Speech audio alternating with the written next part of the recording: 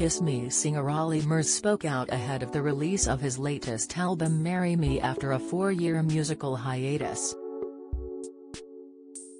The Voice judge also revealed dates for his upcoming UK tour later this year. Speaking to Great British Life, The Voice judge candidly revealed that he has not touched a drop of alcohol in almost a year.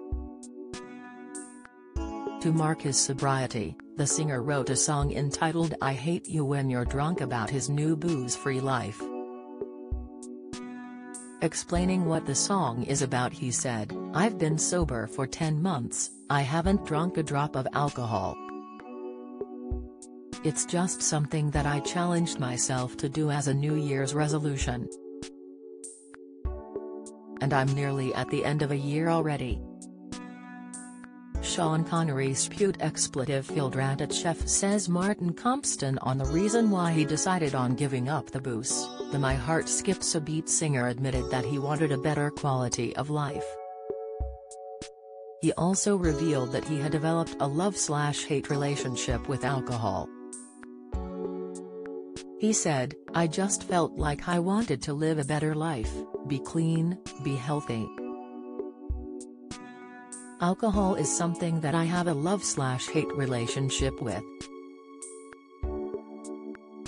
I get on with it, but as I've gotten older, it's just caused more trouble than it should have done. I'm just happy without it really."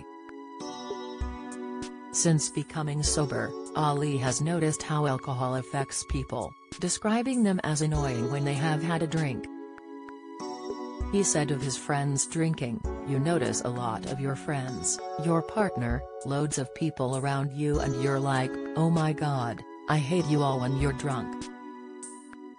Some of you are telling me the same story 3 or 4 times, some of you are doing things and I'm like, shut up, go away."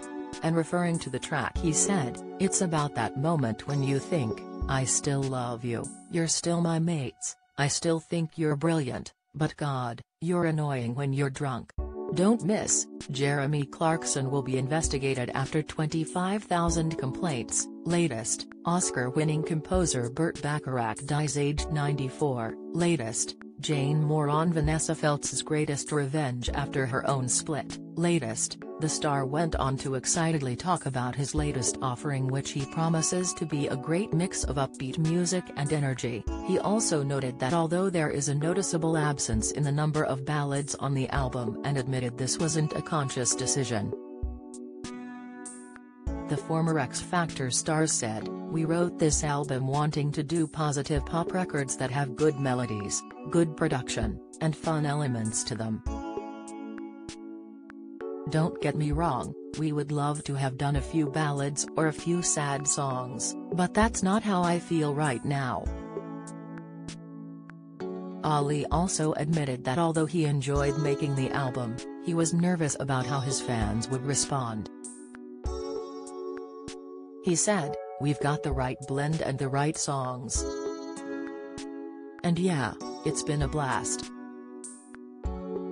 I've really enjoyed the process of it. And now we're at this point, which is the most exciting or the most nerve-wracking point. Will people love it? Will people listen to it? Will people share it with their friends?